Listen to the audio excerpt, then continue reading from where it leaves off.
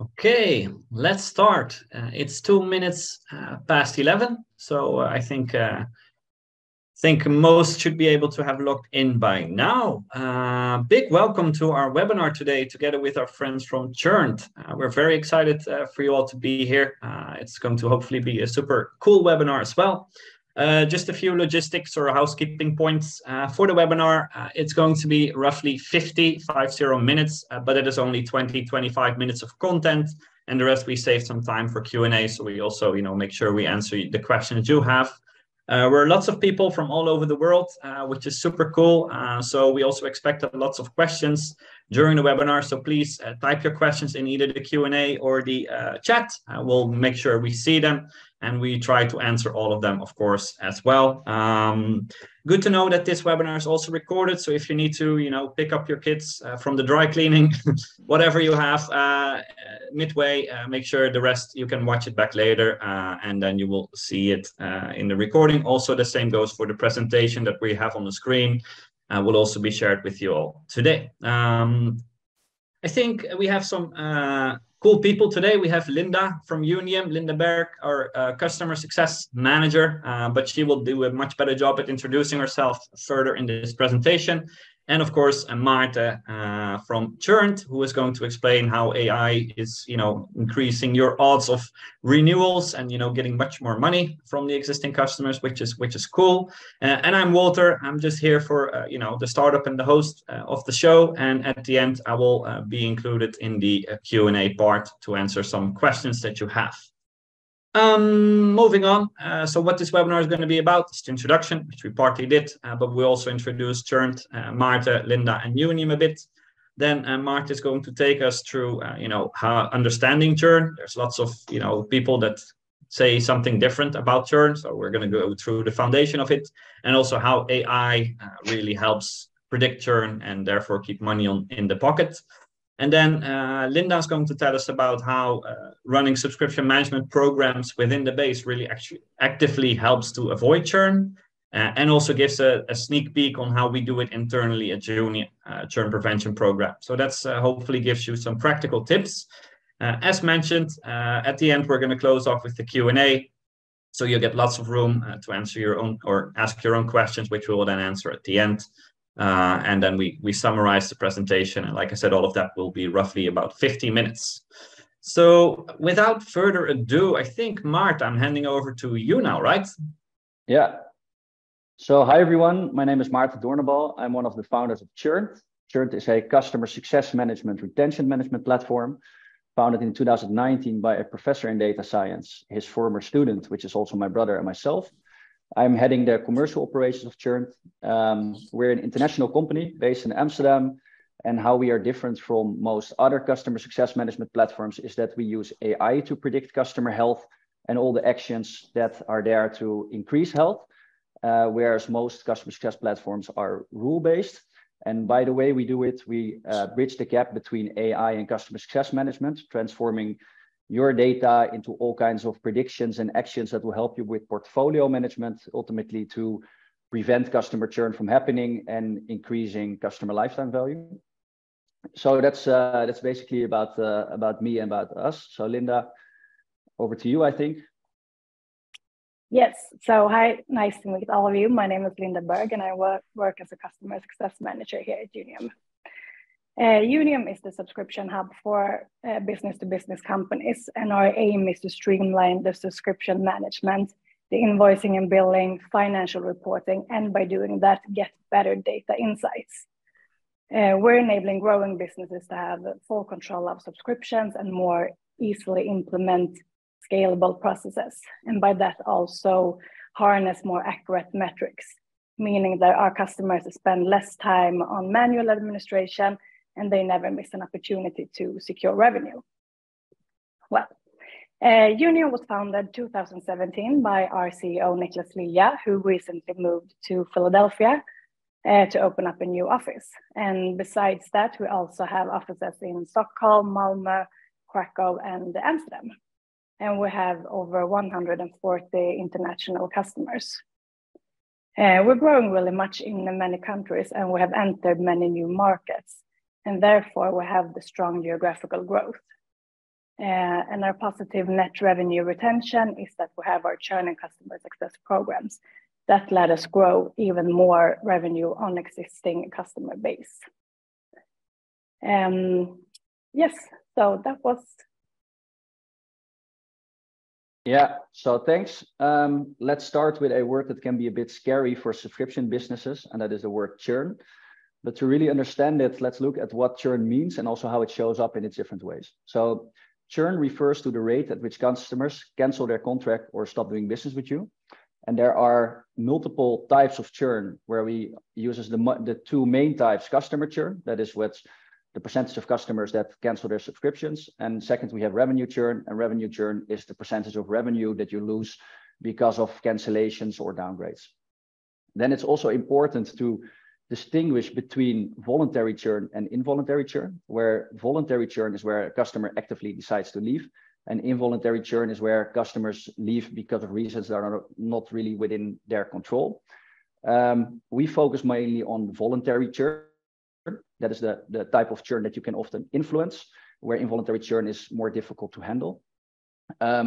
Then what's the effect of churn on a business? Obviously, it has bad effects on a company, for example, harming the reputation of the company, but also financially, especially during economic downturns, it's more difficult to acquire customers. So customer acquisition costs are generally higher. And now it's even more important for businesses to maintain a stable revenue stream. And because of that, not surprisingly, customer churn and also NRR, or net revenue retention, are becoming the most important metrics in boardrooms. So understanding and dealing with churn is very important for SaaS companies. And in the next slide, Wolter goes to the next one, I will explain some reasons for churn. So there are reasons that you will see at practically every business. So as high pricing, perceived lack of value, a bad customer support. And we have reasons that are very specific for SaaS, such as long time to value, poor onboarding, low product usage, or complex pricing. And of course, as a company, you want to deal with these churn reasons. There are multiple ways how to deal with those. For example, if we look at the B2B SaaS or the SaaS specific churn reasons like complex pricing, you have subscription management tools like Younium that you can utilize to provide flexible billing options and thus reduce churn, which Linda will probably tell more about in a bit. And then we have low product usage. This is a very important predictor of churn. That's what we see, but also what's confirmed by research. And also there you have ways to deal with this, for example, through proactive customer success management, where you, by timely signaling the issue, for example, through a customer success tool that can identify usage patterns, the customer success manager can proactively engage with the customer to get them using the product again. And that is the part where I will focus on from the next slide, where we dive a little bit deeper in how customer success management and specifically how AI within customer success management can help companies deal with these churn reasons. So as a customer success manager, your main goal is to get your customers get the most value of the product or service that they're using. And in order to be able to help them in the right way, it is very important to make use of the data that you have of your customers, because the data tells a lot about their health, their needs, their behavior. And so then you, of course, have to translate that data into some kind of score or action that you can use as a customer success manager, which is not a easy exercise. And that is why many companies use a customer success platform, because it helps you translate your customer data into these actions and scores. And there we have two types of customer success methods, let's say, or methods to translate these actions or data into actions. And there are the rule-based method and an AI-based method. And let's compare a bit both methods. So we understand how AI is different. So on the left, we have the rule-based customer success approach, which is used by most current customer success platforms. And in a rule-based approach, you conditionally process the data that you have in the systems to a set of mostly human-created rules that then lead to a score or an action. So you as a customer success manager set up some if X, then Y statements, like if a customer doesn't log in for 10 times a day, he's at risk. If this many support tickets are created, the customer is at risk. And there you use data from systems like your HubSpot, your Mixpanel, your Freshdesk, so the CRM support usage type of data sources to the human rules, and then you get actions. And while these rule-based systems can definitely work, there are also limitations, because the rules are often created by a human. So you really rely on the capability of the human, or maybe the gut feeling of the human, to set up the right rules, which is not an easy exercise either. And also maintaining those rules is also a difficult exercise, because if anything changes to your product, you release a new feature, your pricing changes, the rules are not in sync anymore, and they have to be updated and adjusted, which costs time and resources. Then rule-based systems generally struggle with exceptions, and the reality is, unfortunately, that clients don't behave the same. And since in the rules you only capture the data that is used in the rules, you often only use a fraction of the data that you have available in the systems. Research even showing that it's often only 1%, and that can lead to blind spots or inaccurate predictions. So then we have the AI-based method on the right, and the AI-based method, just like a rule-based, you use the data that you have in the systems, you integrate it into the AI, but there you don't set up the rules, but the AI does the work for you. It trains on the data that you have in the systems. So you use the same CRM support and usage data. What the AI model does, it looks at who churned in the past and what did we see prior happening to that moment. So it uses historic data to predict with very little or human or without any human intervention. And because of that, it can also overcome some of the limitations. For example, so it uses all the data that you have in the system, leading to more accurate predictions. It is very good capable of dealing with complex relationships, and therefore also it works very well with the exceptions and the edge cases. And a big advantage is once it's set up, it's quite easy to maintain. Since there are no rules that have to be created or updated, it actually learns, it's self-learning and learns over time, machine learning, and improves on its actions and predictions. So in the next slide, we'll look a little bit deeper in how AI is actually good in predicting risks. So as said, AI uses more data points, and because of that, it's capable of dealing with the more complex relations and exceptions. And unlike rule-based systems that apply roughly the same standards to all customers, the AI adapts to the unique patterns of a specific customer. For example, in customer A, 100 times logging in per day can be healthy, while for customer B, 10 times logging in per day means healthy. So every customer is different. And if the system would not understand or would not recognize this, it will come up with wrong health scores, and that can even lead to wrong actions to be triggered. So if we look at the example in the slide, suppose we have two customers, we have Adobe and Microsoft, and last month they've been following exactly the same journey. They have the same behavior, the same numbers, they both received an email, they logged in, they had a support call, but still the AI predicted a very different health score. And that is exactly where AI is good at. It's very capable of spotting and understanding the differences in the expected individual behavior, and then automatically recognizing them as unusual. So for Adobe, interacting less with the product, taking fewer meetings, making fewer calls were risk drivers. For Microsoft, this led to a completely different risk score. So the power of AI in customer success is that it enables us to personalize insights for each customer. It detects very subtle changes, and because of that, it might signal a churn risk. So having identified who is at risk, then the next step, of course, is how to deal with this risk. And if we can go to the, yeah, perfect.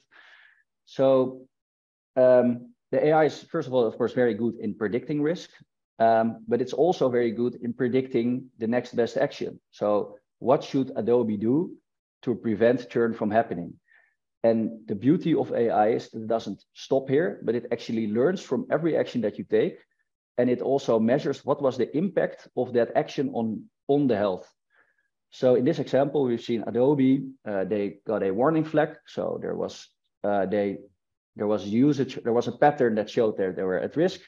And then the AI predicted the next best action for Adobe to prevent or to reduce the churn risk is to send an automated onboarding video. So that action was triggered. So they received an automated onboarding video per email. And that action is then a new data point, which is fed back into the models. And then the models measure what was the effect of this action on risk. And for example, product usage was a churn driver here. So the models, for example, would measure what was the effect. So what did we see after sending this onboarding video happening in the usage? So was the predicted impact versus what was the actual impact? And then it learns from that action and also updates the next best action based on those learnings. So in this example, the models measured the impact and the risk stayed practically the same. And based on these learnings or learnings from other customers or of the past, a different next best action was recommended. And in this case, that was a customer success goal. So the continuous learning allows AI to refine its next best actions, making them smarter and better and more personalized with each interaction. So that was a take on AI in customer success. I think Linda will now tell you more about her Younium customer success journey and the use of subscription billing tools to reduce churn. Yes, thank you so much. So I will jump to the boring part straight away, and this is a few reasons why churn can happen due to poor subscription handling. So one is that the customer gets the wrong invoice, maybe one time, maybe a few times. Nevertheless, customers tend not to like that if the first invoice they get is too early or too faulty. That often leads to a bad start of the relationship. Or maybe that you lack visibility in renewal management. Maybe you didn't leave enough time between the renewal coming up and the customer touch points simply because you didn't know it was coming up.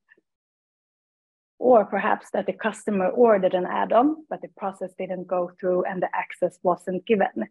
Not only do you lose money from not charging directly, but if this happens enough, customers will churn. So instead of churn, our first do is to increase the renewal likeliness. We need to focus on getting the highest renewal rates possible. So 4 tips to do that. Stay ahead. Don't start talking to your customers when the renewal is just around the corner. Be ahead of the game. And also monitor their behavior. Watch competitors and be mindful about what your competitors do. Be aware of pricing changes in the market, because even when your customers are happy, they care about money too. And if they don't see or get the value with you, they will start to look elsewhere. Last but not least, it's really about to focus your efforts. When you have gauged the happiness of your customers, then focus your energy on the highest risk and the highest ACV. And one good thing about these 4 tips is that they don't require any expensive tools or something like that, but it does require a great customer success team. So to grow revenue during renewals, it is crucial. And one fun fact is that according to many research studies, an average SaaS company grows 16% of their annual contract value simply by upselling to existing customers, which is quite an amazing growth on customers you already have. So how can you grow revenue on renewals? First off, by talking about your product, what's new in the product, educate your customers, what can they apply to their businesses and so on, monetize modules, new integrations, etc. The next thing is indexation. For sure, you'll have it in the agreement already, but don't forget to actually add it. Many customers forget to add it due to manual work in a spreadsheet, or they might get the wrong percentage. But by skipping the spreadsheet and add it directly in your subscription system, you will probably never miss out again.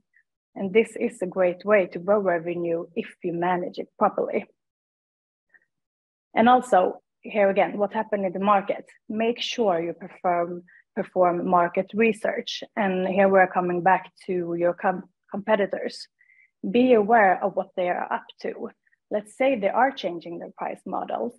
For example, if you know this before meeting with the customer or a prospect, then you know that maybe price will be an issue or at least come up to discussion. Also, if they have features that you don't, but maybe are about to build, it's important to let your customers know and maybe also have a roadmap ready for that. Last but not least, turn your customers into advocates. Don't be afraid to ask your customers to be references. If they are happy with you and what you provide, then they will say yes. And also maybe reward them for this. This is something that you could actually agree upon in the beginning of your cooperation as well.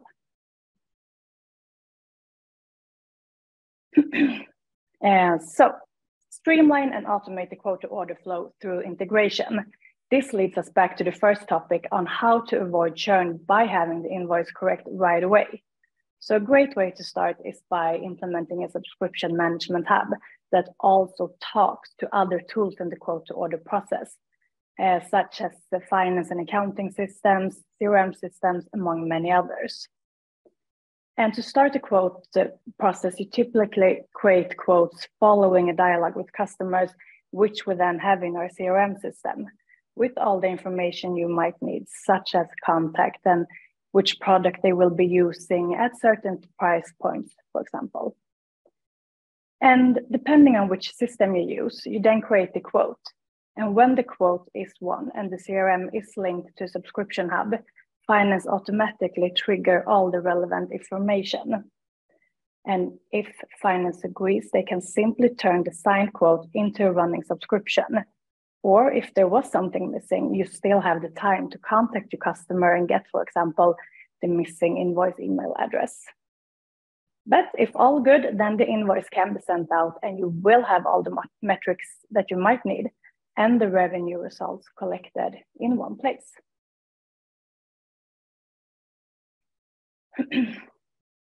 So how do we work to counteract churn? Well, nobody likes to be surprised with a churn, and to prevent that at Younium, we keep track on the product usage. One thing that I think is a pretty good sign that our customer is happy is that they use the platform. So if possible to track this, then you should.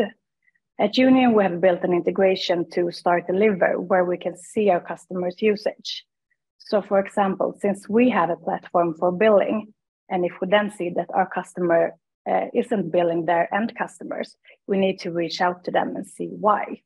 Or if they do create a lot of invoices, but then cancel them, we must try and address them and be proactive to see if they maybe need more training, or is it a new user, or what's causing the canceled invoice, and help them to solve it. And then we come to the QBRs or business reviews.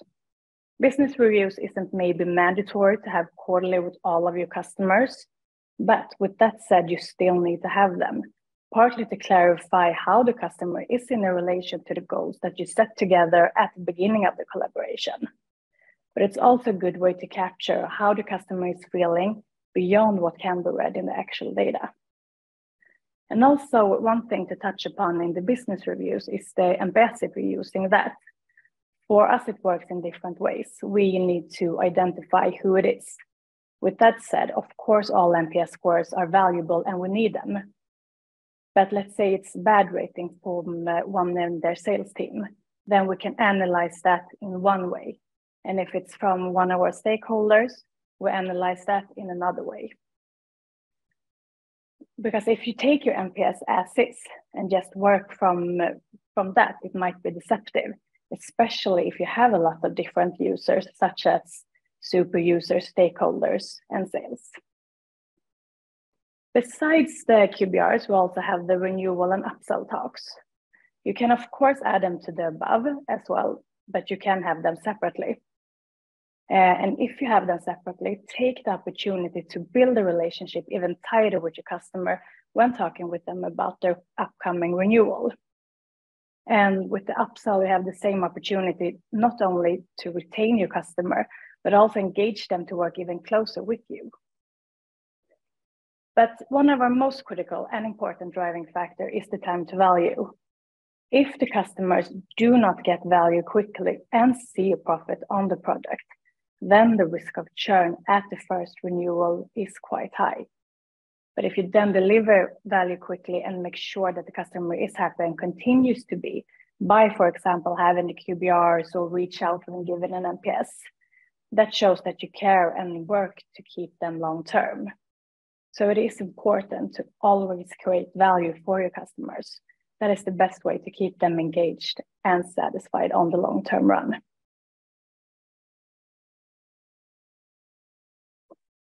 So with the above said from Younium side, I would recommend you to implement the renewal management that allows having conversations at the right time, ensures upsell opportunities, and increases CLTV and NRR rather than cause churn.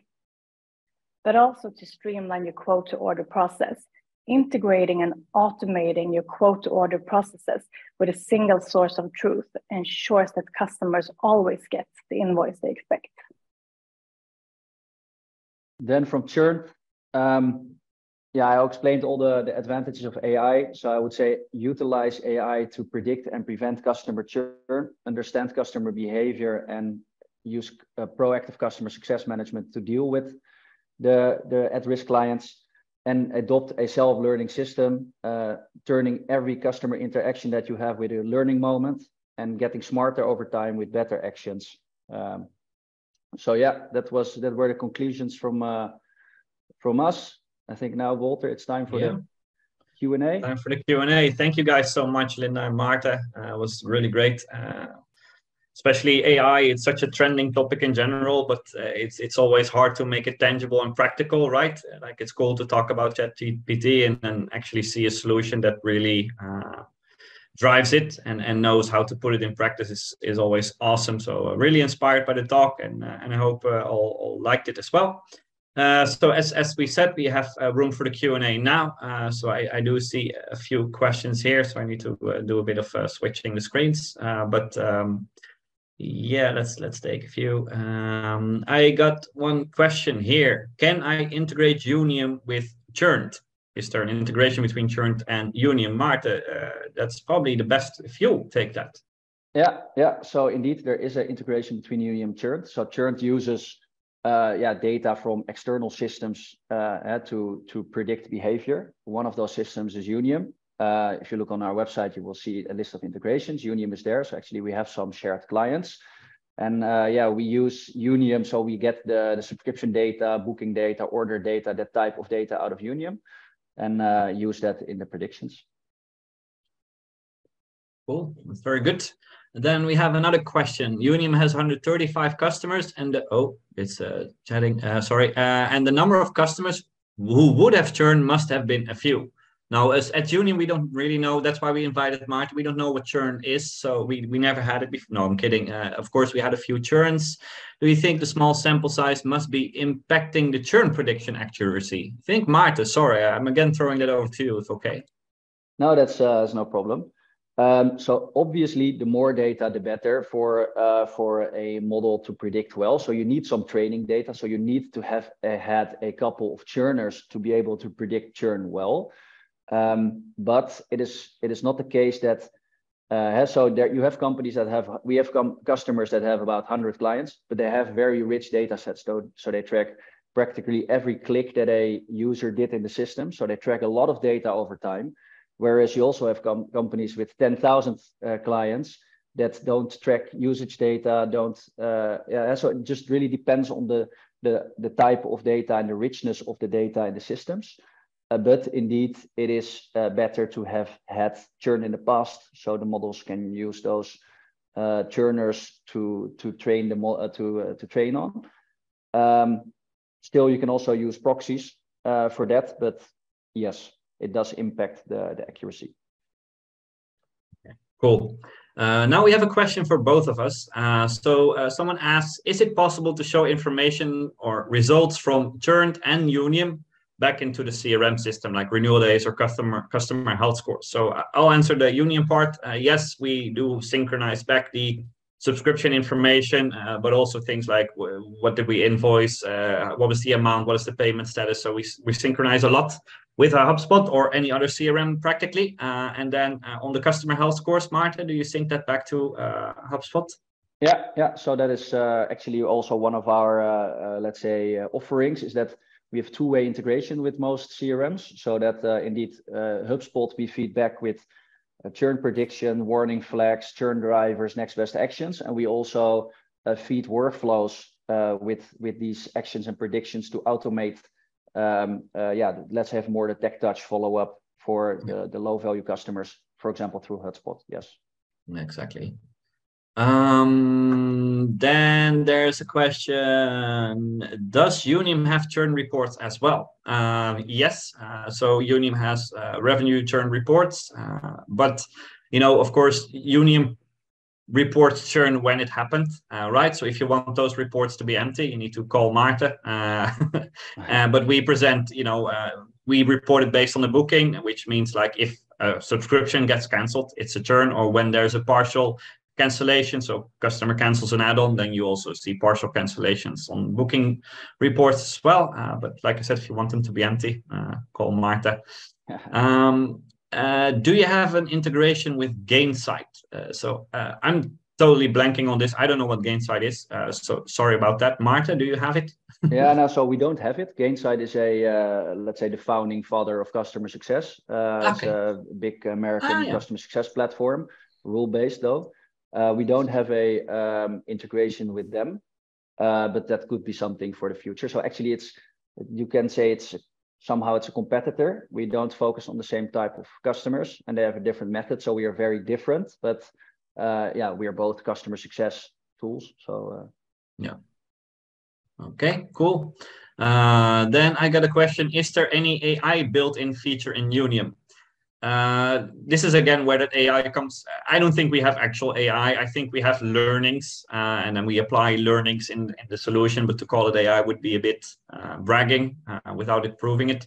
So we have AI or analytics on usage. So we spot trends like how much is your customer, doing on usage-based information. So if they have a usage-based product where they pay as they go, we have some trends in the revenue there. And there's a few other things, but we have more on the roadmap, but that's more related to UX.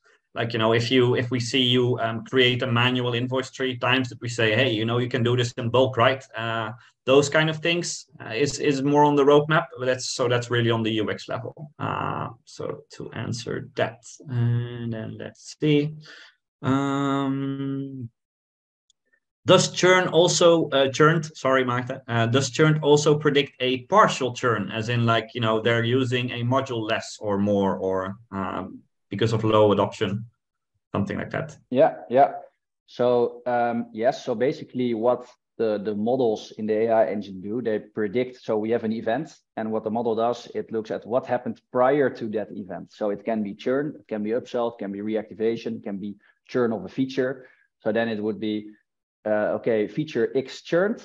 There was churn on that feature. What did we see in behavior, or what did we see in the characteristics of the customers that churned that feature? And for a model, it's just changing the dependent variable, not much different than predicting full churn. So yes. Okay. Very good. How much historic data do you need to have in order for churn to become like relevant in the application landscape? Do you need like lots of data to put in the AI from scratch, or like how does that work? That works a bit the same as the question that Manhar asked about the number of customers. Is the sample size of Younium big enough? So basically, it depends on the richness of the data and the volumes. So I would say if you have a rich data set, you would say 6 months is what you want, at least, maybe. Of course, again, it's very difficult to put a number on it because it really depends on what you have stored in the systems. But I would say at least 6 months of historic data.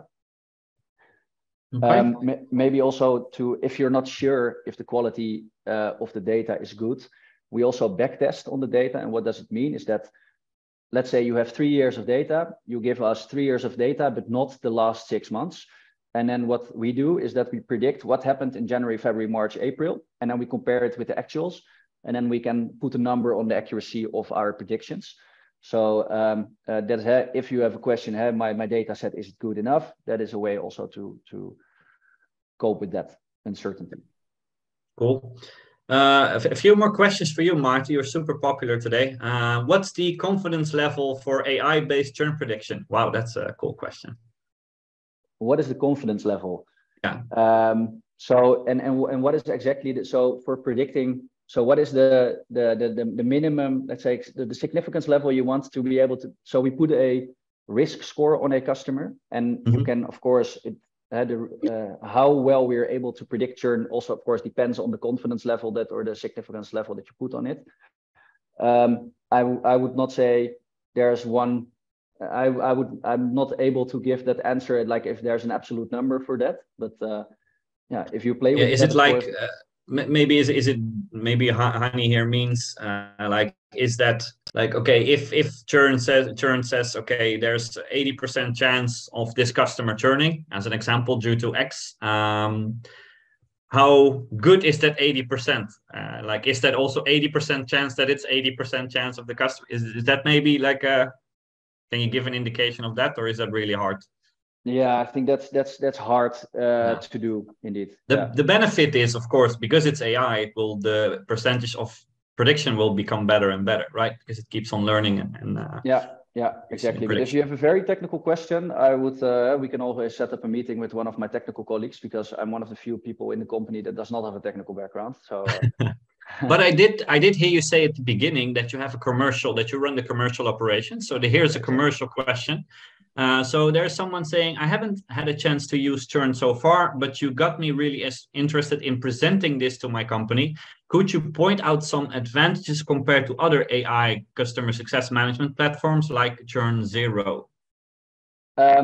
So as far as I know, Churn Zero is a rule-based customer success platform that incorporated ChatGPT as some kind of assistant. So yeah, is that a real AI customer success management platform? I don't think so. I think they so if you incorporate the chat functionality of ChatGPT in your tool, are you then AI? No. So they predict health based on rules, and then they use this external tool to help you with, okay, what is the best email I can write now to a customer? So that's what they do, but I don't think that's. I would not say they can label themselves as an AI company, to be honest. Okay. So you see yourselves as the best winning AI CS platform. That's good. I cannot say that, but no, you cannot say it, but you think it, and that's fine. I'll say it for you. Thanks. Does Churn also advise AI based on winning back a customer? So if it did happen, do you make recommendations on you can fix it like this or? Yeah. So that's exactly with the partial churn. So we have an event. So the event can be reactivation. So of the customers that have been reactivated, what did we see in the behavior and the characteristics? What actions led to reactivation? So that's basically what the model do. You set a dependent variable and it checks from that what happened in the past. What can we predict based on that for the current customers? So yes, you can use it for reactivation, for upsell, for churn, for partial churn, for a drop in usage. Cool. That's very good. We got another Younium question. Happy with that. So we heard you say HubSpot and Salesforce CRM integrations to Younium. Do you also support Microsoft Business Central CRM? Yes. We have an integration to that as well. And then another one for Churned. So we are not really proud of the existing data, and they always say garbage in is garbage out. How does your AI work with bad data? So I think it's a utopia to say that you need a perfect data set to be able to predict well. So I think most customers have issues with their data somewhere, but that doesn't mean that it's not good enough to do anything with it. And as said, so our platform has automatic data cleaning functionalities. We also enrich the data, by the way, and as said, so the backtesting is a way to check the quality of your data before putting all your automations on it. So there are methods to cope with it. But of course, the better the data, the better the predictions. That's clear. Okay. Another one for you, Maarten. Sorry, you're very busy. No, you get paid by the hour. Is there an average percentage of churn reduction when working with your solution? So do you present kind of like an ROI business case when speaking to prospects? Like, you're going to pay millions of euros for a solution? No, but is there like an ROI you have in mind? So of course, that also depends on the company. It depends on multiple things like for example, can be data quality, but especially also how mature is the customer success organization. So we have examples that we see that a company did practically nothing on customer success. Yeah, then it's quite easy to make impact with all the predictions and actions. If you're a very mature organization with very few enterprise customers that you are in daily contact with, maybe then it's more difficult to get very extreme results. But to give a number, I would say between 15 and 30% is what we at least aim for. Okay. Reduction, relative reduction. Cool. We heard you, sorry, another question, but that's for both of us, I think. We heard you say usage a couple of times. We have a pay-as-you-go model for customers, so they have a certain number of usage within the bundle and outside the bundle. How does Younium deal with that? And does Churn do anything with the usage quantity? So to answer on behalf of Younium, so we can either connect via an API so that the actual usage comes in the subscription itself. It says with this customer, it has been agreed they had access to 1,000 API calls or 500 bananas or whatever you measure, right? And that can go in via API, or if you don't have that in your existing, environment, you can import that via CSV. And then, like I said, if you import the actual quantity in whatever way, it knows, okay, customer had access to this, so you need to send an additional invoice for this tier or that tier, or depending, on the agreement. And then on the usage data in Churned, can you elaborate a bit on that, Maarten? So usage data is one of the most important predictors. So if it's available, we always include it in the predictions. So it can either be through a tool like Mixpanel, or if it's in a cloud data warehouse stored, then we have to map it once from there. But yes, usage data is always used for sure. Mm-hmm. This is fun.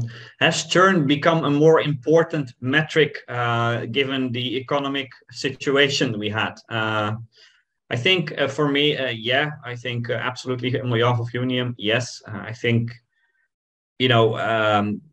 it's tougher to get new customers in for a lot of companies, and I hope at least we do see a good uptrend again. Like it's not as bad as it looked this time last year.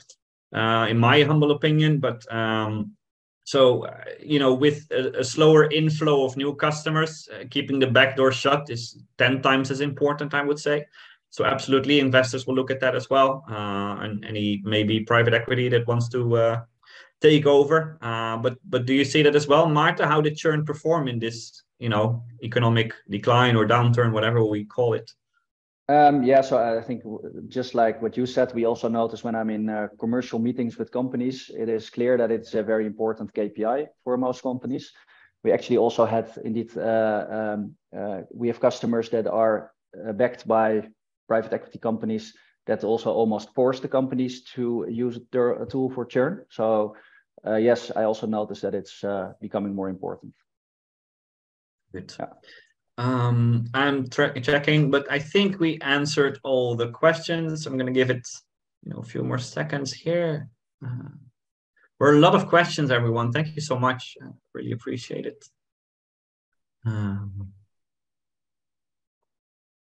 No, looks to be good. Then, if you have a question that pops in your head, of course, after the webinar, I think there's some, we can put our links, but you see also the email addresses of us in the sheet here on screen. So you can just copy paste and write us a message. If you have one more question, just reach out. And yeah, thank you for being here with us. We hope you had a good time and learned something practical that you can apply today. And looking forward to see you in the next webinar. Thank you. Bye-bye. All right. Thanks, everybody. Thank you. Bye.